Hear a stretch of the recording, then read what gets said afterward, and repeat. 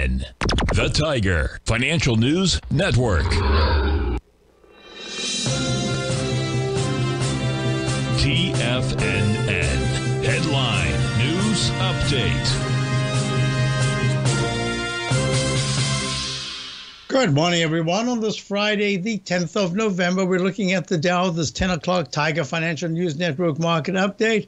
Dow's up 71 at 33,964. You can see by this chart I'm showing you right here. Here's the 10-minute chart of the E-mini, which went all the way down to 43.55 at about 7 o'clock, just before 7 o'clock this morning, and then had this beautiful peak A, peak B, peak C, and now a peak D to the upside all the way to a high of 43.86.50. And that's after a very sharp move down. So the buyers are coming in.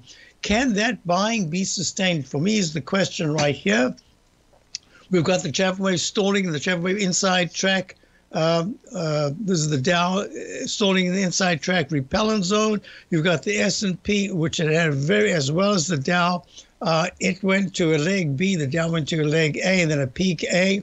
The S&P went to a peak, well, it's a leg B because it made a higher high yesterday.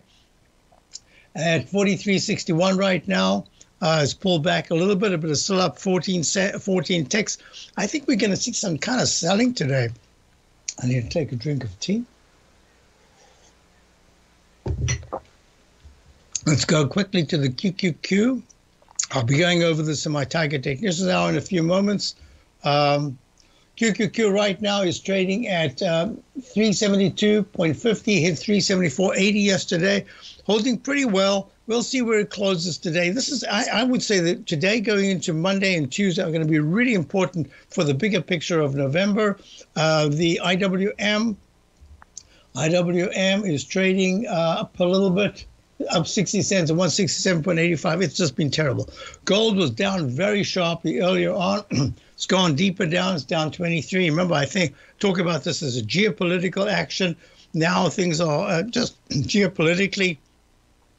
The action is just saying to me that gold is not the predominant theme right now. Looking at the dollar, it also isn't the predominant theme, but it had a really nice session yesterday and is holding pretty well today. Crude oil is up $1. Well, it's about time it had a decent day.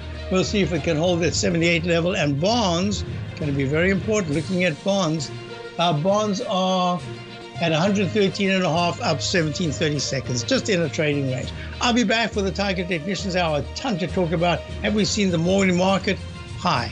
We'll talk about